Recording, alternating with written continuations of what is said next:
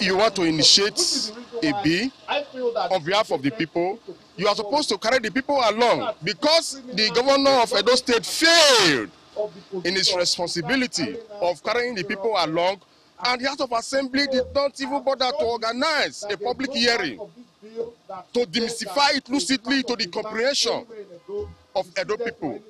That is why we evaporated and condensed here. You know, that article, that the controversial clause 5.7 says that the governor is to set up a committee. That committee is to determine the portion of land that will be ceded for Ruga settlement. We are now saying that what is the business of government in a private business? I wouldn't want to keep you for too long, but just to join you to say that the same right you have as an Edo man, same right I have. I am only privileged to be here today to preside over this great institution on behalf of the people. And I join you to say that not an inch of Edo land is